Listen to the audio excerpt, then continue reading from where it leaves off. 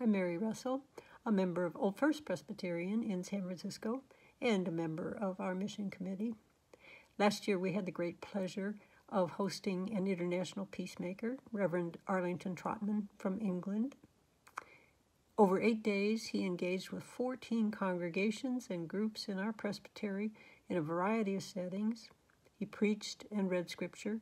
He addressed a large gathering of seniors, met with Bible study groups, with seminarians, and in community gatherings, often over a meal, and participated in lively Q&As. The Peace and Global Witness offering enables the PCUSA to continue with the critical interchange of ideas and experiences among people of faith worldwide. The need for international peacemaking and understanding grows more acute day by day.